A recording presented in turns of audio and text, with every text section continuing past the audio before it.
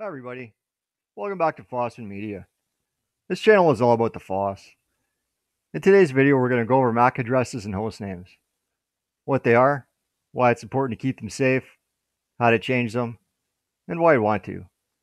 I'll be using a tool called Macchanger for today to change the MAC address, and hostname CTL to change the host name. We'll first start off with MAC addresses, and then after we have those covered, we'll move on to host names. And if all goes well, we'll write a script to automate all this for us. I'm thinking one script to hide the MAC address and change the host name, and another to revert the changes. All that being said, I'm just going to spend a few minutes here on some basics. I'll also leave timestamps down below in the description if you'd like to skip ahead. And first up, we have MAC addresses. MAC stands for Media Access Control. This address identifies your device specifically and is physically burned into the interface card and cannot be changed, but it can be spoofed. An example of a MAC address would be right here. And take note that it has 6 different fields. The first 3 fields are for the manufacturer, and the last 3 fields are generated at random for your device. And keep in mind that if someone changes their MAC address to match yours, whatever actions they carry out online can be led right back to your device. And this type of attack is known as a DOS attack, which stands for denial of service. It is referred to as such because if someone is using your MAC address, and they unsuccessfully attempt to log into a server too many times, it's your device that will be blocked from connecting to that network. And unfortunately, because these types of attacks are so simple to carry out, they are very common. Also, what we need to do to get your MAC address and host name would be to scan the network with a tool such as ARP scan while you're connected to it. Actually, while I'm thinking of it, maybe I'll just show you.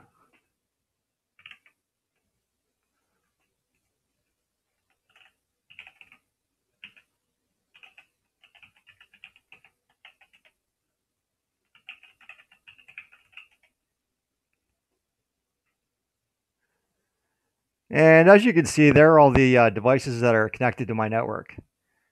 And unfortunately, I have to blur them all out, but they are there. MAC addresses, host names, and their IPs. There are also network traffic sniffers such as Wireshark and TCP dump, which can also get this information just as easy. So keep your MAC address safe. This can be done by changing your MAC address before connecting to a public network, and we'll get into that in just a few minutes. It's probably also a good idea to change your host name at the same time, as it also identifies your device. Tools that can be used to show your MAC address are ifconfig and IP address show, just to name a couple. I'll just run ifconfig here quick to show you.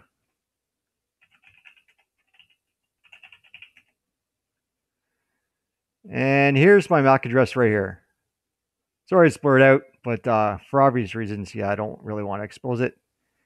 And I can tell that's the device I'm using right now because it's the one that's been assigned the IP address. So yeah, that would be my device right there. And that's the MAC address that I'm using, or that is currently assigned to that device. And as far as changing the MAC address goes, we can use Macchanger. Maybe I'll just show you the page for that right now.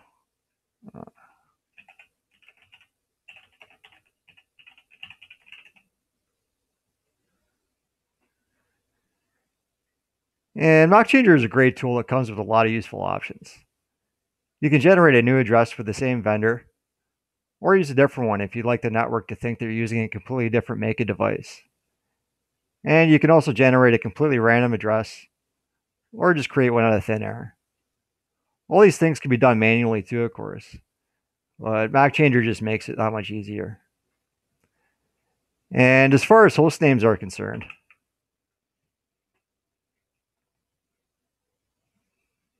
they should be changed before connecting to a public network if you prefer your network not to log your device's name.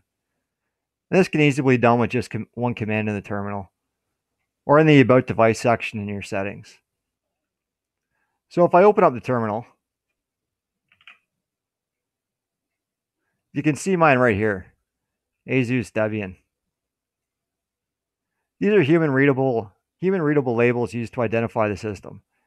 Each computer in the domain will have its own host name, or each device, sorry, will have its own host name, and it's typically assigned when you first set it up.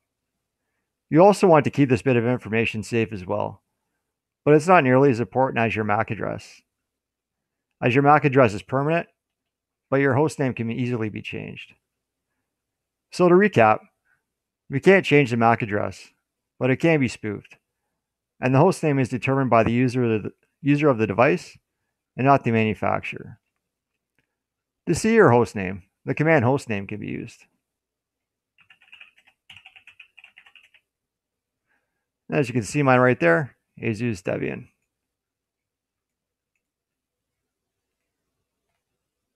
And to change the host name, I'm going to wait till we get in the virtual machine to run it, but I believe this is the command you would use.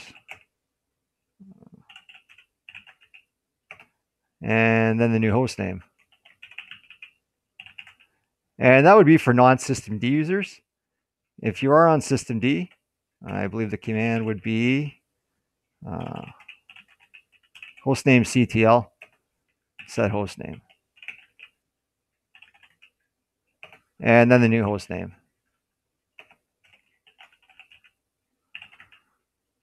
And that's if you're on systemd. So maybe I'll just switch over to the virtual machine now. We can get started.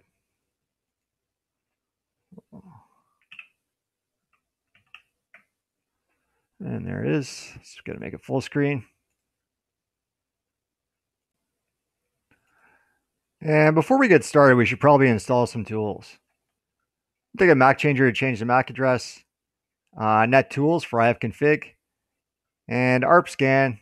I'm not sure we're going to be using it in this tutorial, but just in case, it's handy to have anyways. And if all goes well, we can quickly write a bash script that will enable us to change the MAC address and hostname in just one command. And if you're not familiar with scripting or just getting started, not to worry. It's basically only going to be a list of commands that we'll be using in this tutorial, saved as a file with .sh extension. That way, when you want to hide yourself in a public network, all you'll need to do is open up the terminal, enter the name of the script, hit enter, and you're done. Then the same can be done to revert the system back to its original settings. And it should be a very useful, easy tool to make. But anyways, with all that in mind, let's get started installing the tools. So we do that with net tools, Macchanger, and arpscan.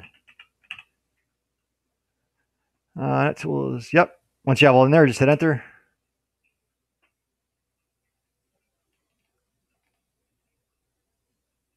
Should be just about done. Perfect. Figure that out. So now that we have everything we need, we can get started using Macchanger. So to see the options, you can just run the help file.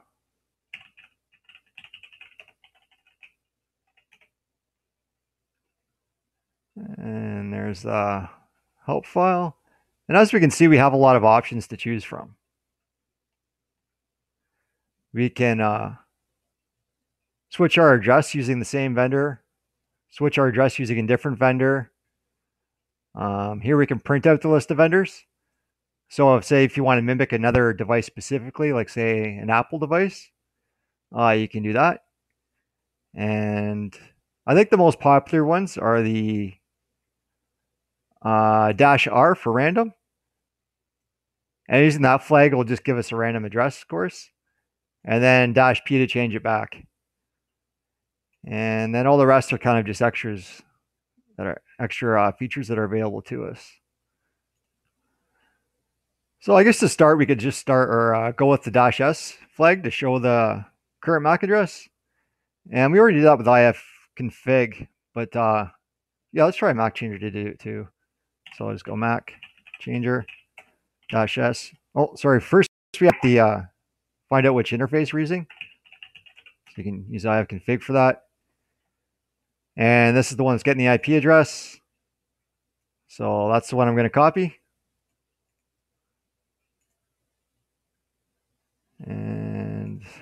clear this out. So now we just go Macchanger -S ENS3. And there's my MAC address. Yeah, sorry for it being blurred out, but yeah, I just didn't want to really expose it. And I guess you'll have to take my word for it. But what you should be seeing is a string with 6 fields, and each field is 2 digits long. And when I change the MAC address, you'll be able to see that, just not the original one. So yeah, I guess next we can just try change our MAC address using the -R flag just to set a random address. And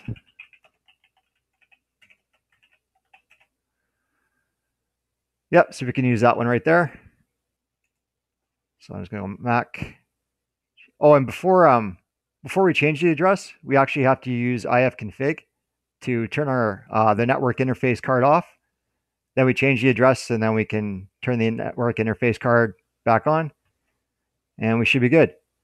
So to do that, yeah, just use ifconfig. I'll have to use sudo. And our network interface.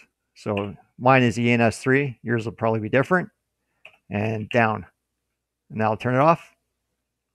And you should see my network icon here disappear pretty soon up at the top. Yep. Now that's gone, we can change our MAC address to a random address.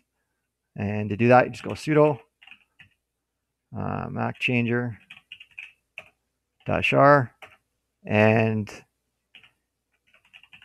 your interface. And once you have in there, just hit enter. Oh, that was quick. And there's our new MAC address. That one I can't show you, but yeah, the top two are my permanent address, so I'm going to leave that blurred out. But yeah, that's how you'd change your MAC address to a random address. And I guess we can also check with ifconfig.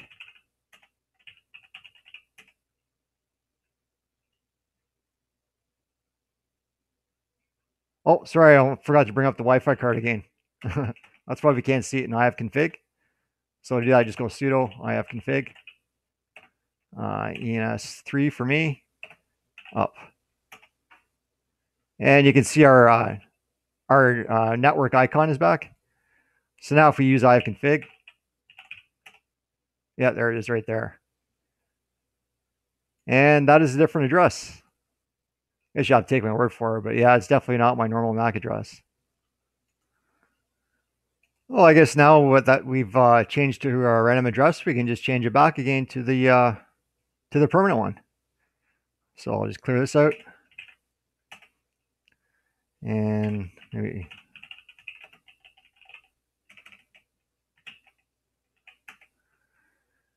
and to do that, we'd use the -P flag for permanent. And that should give us our old address back. And like we did before, we have to turn off the Wi-Fi card.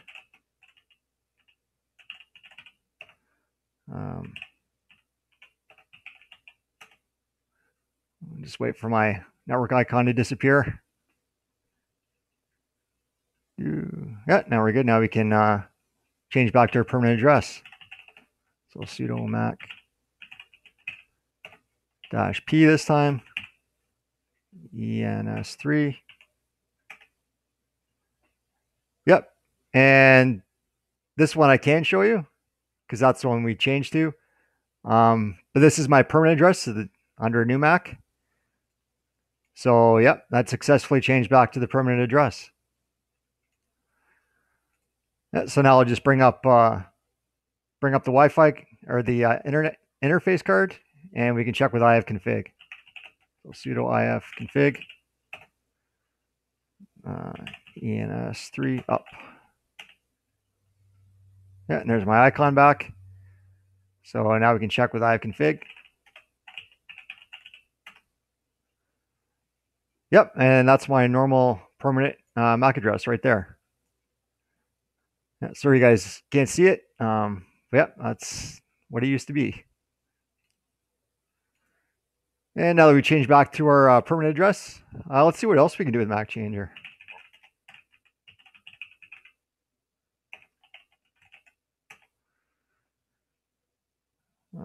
I guess we check out the vendors list. So yeah, let's do that.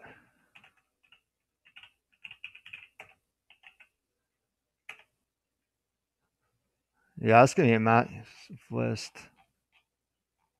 Yeah, it's friggin' huge. You could tell by my my scroll bar on the right. It's gonna take us forever just to scroll through it. So yeah, maybe I'll just do that with less.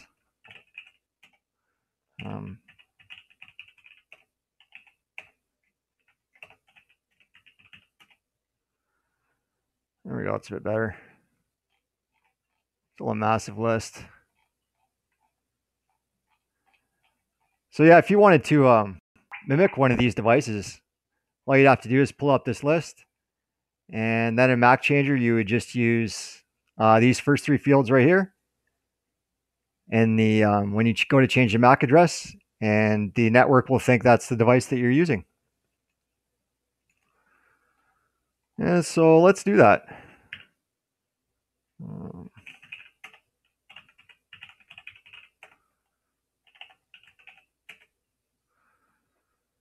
And I'm guessing this would be it right here, the -M.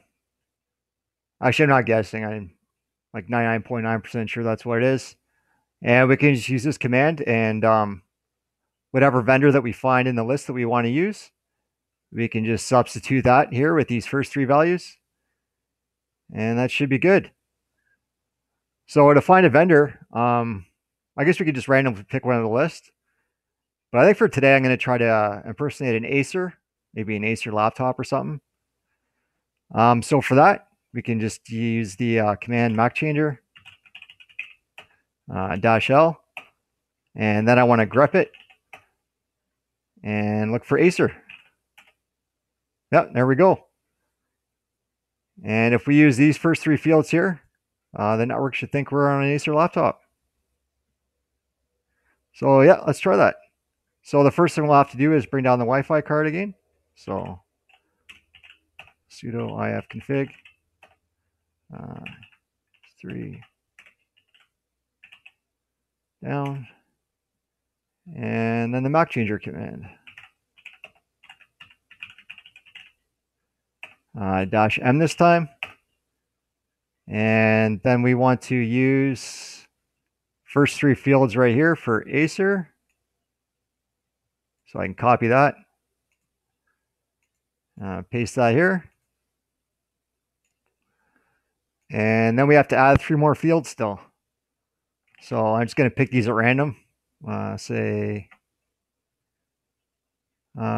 B2, I guess, doesn't matter. AE and B4. So yeah, now that when we enter this, it should change our MAC address to that. Oh, shoot, we forgot the interface. So just run that command again. ENS3. And there we go. Sorry, again, I can't show you the top two because that's my permanent address. But this is the one that was just changed to. And it says it's from Acer. So yeah, that's how you would impersonate any other type of manufacturer, and just by swapping out the MAC address, the first three fields, because the last three are just generated at random for the device. But any network that sees this, those right there will think it's an Acer. And you can do that with any other manufacturer in that list. Yeah, so I guess right now I'll just bring the Wi-Fi card back up and we can check with ifconfig.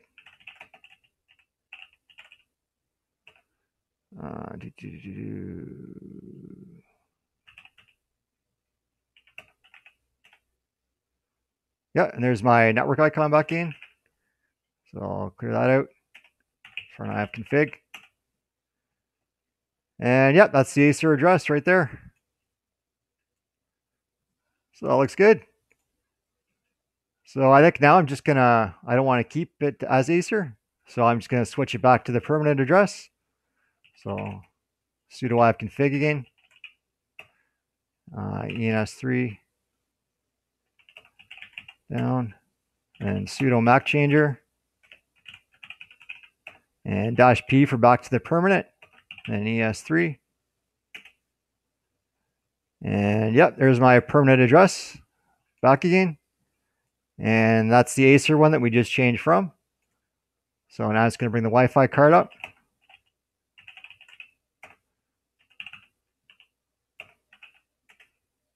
And then I'll clear this out and check with ifconfig.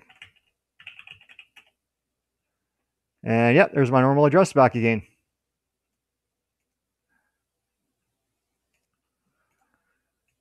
So yeah, and as far as the other tools go, all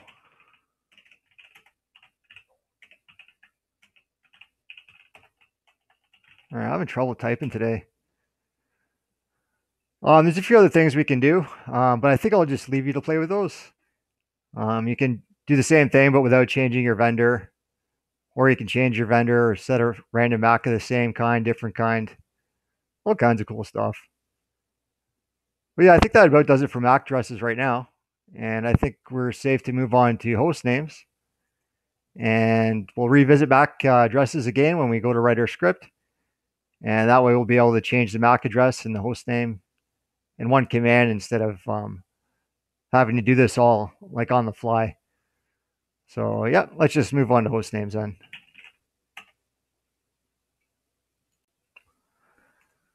So as far as host names are concerned, we've already gone over how to see your host name just with this command. And that should work on both Windows and Linux. And to change the host name, you can use this use the hostname CTL command if you're using systemd. I'll just show you the one first if you're not using systemd, but I think just about every Linux distribution these days is. But just in case you're not, I believe sorry, I'm just trying to remember. Yeah, sudo. Yeah, I think it's just sudo hostname and then your new hostname. And that's if you're not on systemd, but I am, so I'm going to use the hostname CTL command. So sudo hostname CTL set hostname, and then whatever host or whatever name that you want to assign to your device. And for now, I'm just going to say new name. So after we run that, and I run hostname again, yep, you can see a new name right there. And take note too that the our prompt hasn't changed yet. That's our host name in the prompt. So I'm just going to exit out of the terminal, fire it back up again, and see if it changes. So I'll just do that now. I'll fire it back up again. And yep, there it is right there, new name. Just let me make that bigger. And I'll run hostname again. Yeah, looks good there. But I don't want to leave that name for this device, so I'm just going to change it back. So we can choose hostname. Yeah, sudo hostname CTL. And box Debian is what I had it at before. That's my password. And yep, box Debian. And like before, I'm just going to exit out of here and fire it back up again.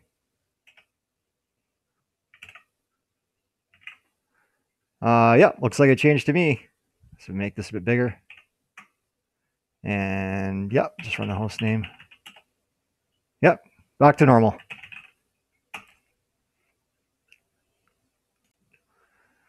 So now that we have everything working, we can put it all into a script.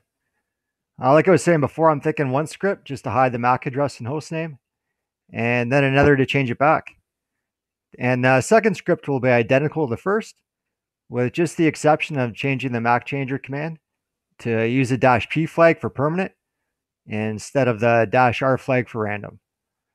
This way, if you're entering a public network and you want to hide your hardware quick, all you have to do is enter a single command, which will just be the name of the script, hit enter, and you're done. And the same goes for when you're leaving and want to revert the changes. So with all that out of the way, we can finally get started scripting. And to be honest, I've already made these scripts. I was going to wait until making this video to do it, but I actually needed them a few days ago. So yeah, I just couldn't wait. But for now, I'll just switch over to them and explain what's going on. And then you can just easily make your own. I'm guessing in 5 to 10 minutes. I'm almost sure you'll be surprised at how simple it really is. Okay, so yeah, I'll switch over to them now. And what we're looking at now is a script to hide the MAC address and host name. The command should look familiar because we just use them. And the only difference is that I gave my poor old system here some time to nap and added some print statements to give us a play-by-play as the script is running. So yeah, starting at the top here, we have the shebang. And all that does is tells the system where to execute the script from. And that is just the path to bash. And then below that, we just have a bunch of print statements, or in bash should they be echo. And all this is doing is just displaying the name of the script. Then below that, we have the ifconfig command that we use to turn off the Wi-Fi interface with. And then my system sleeps for a bit. Just prints out setting a random MAC address. And this is just a blank line. Just to give a little bit of space between the readouts. It takes another nap. Like I said, my machine's old and tired, so needs lots of time to sleep. And then we have the Macchanger command here to change to a random address. And there's the interface, network interface. And say, like, if you were to copy this script from top to bottom and try to run it on your machine, the only thing that you would have to change is this right here. And whatever host name that you want to change to. But everything else will be the same. And then after that, it sleeps for a bit again. And then this is the command that we used before to bring our network interface back up. Some more sleeping, some more printing, more sleeping, more printing. And then here's where we change the host name. And this is the systemd command. And yeah, that's the one that we used to change the host name. So whatever host name that you want to change to would be right there. And that's it. So yeah, like I said before, the only difference between this one and this is the one we're going to use to revert the changes. If I switch back and forth, you can see they're just about identical except for the print statements. And this -p is a -r when we try to hide it. And of course, the host name will be the permanent address too. The other than that, these are exactly the same. So you could just copy and paste these and change the interface name, and you'll be good to go.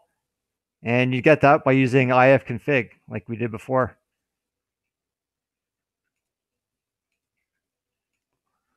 Oh, one thing I forgot to tell you too, if you need to find your shebang or your path to bash, you can just go to a terminal and just type which bash. And there it is right there. User bin bash. So I go back here. See, user bin bash. So I guess now we can try running these. And to do that, I'm just going to go back to the other terminal here. Clear this out. And for me, I can run these scripts anywhere because I added a path in my bash RC. Maybe I'll just show you that now. And this is the path right here.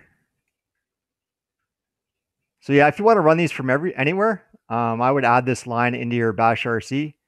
The only difference, of course, is your username will be different, and the path to wherever you have your scripts. But yeah, I just add that in your bash RC, and you can run them from anywhere.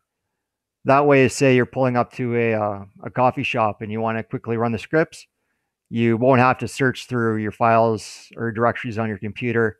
All you have to do is just open up the terminal and run it. So yeah, that would be the route that I would take. But In case you're not, and in case you don't do that, I'll just show you the normal way of doing it. So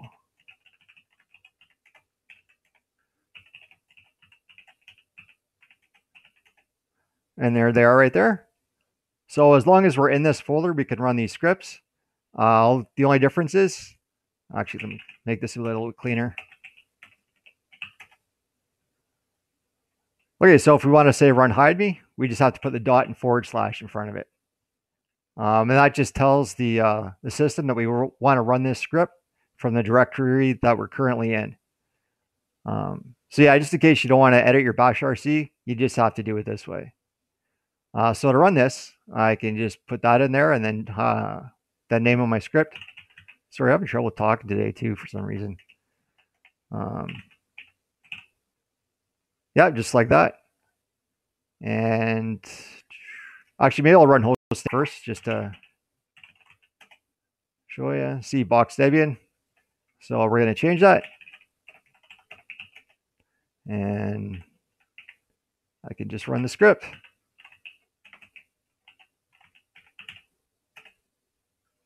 Oh, hostname, password. And we'll just let that do its thing.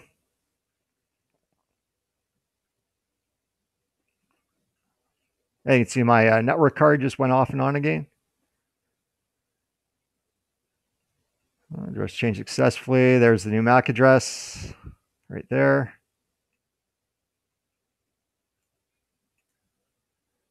Yeah, it looks good. And to double check, I'm just going to run the Macchanger command. Make sure that's changed. 96 3D. So, sorry, what am I doing here? -S. And yep, that's the one I changed to. And my permanent one right here will be blurred out. At least it will be by the time I edit this video. And then if I run hostname, yeah, see new hostname. So yeah, that looks good. And then if we want to change it back,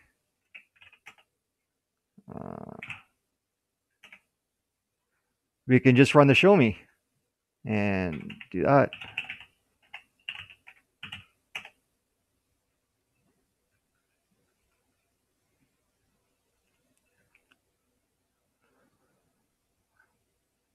Yeah, until I gave it a lot of time to sleep. I think I gave it that much though. But network could be busy today. And yep, there's my new MAC address is back to the permanent one again.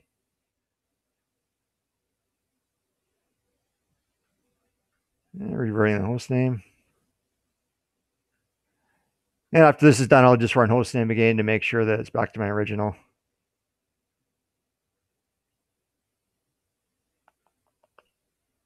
Yeah, and there we go. And then if I run hostname, yep, box Debian. Exactly what we were hoping for. And I'll clear that. And maybe I'll just show you the running the scripts then from my home directory. And the reason I can do this is because I did add that line to the bash RC. So right now, if I just do the hostname command, we can see it's my original hostname. And then to run the script to hide me, I don't have to use the // in there. I can just go hide me.sh.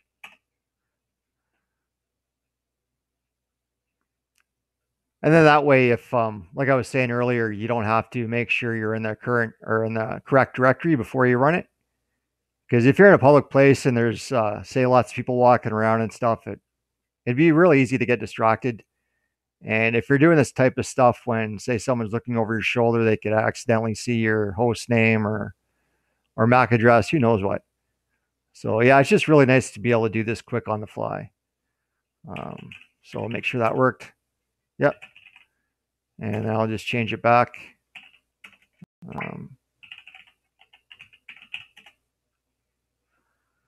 It's so much easier.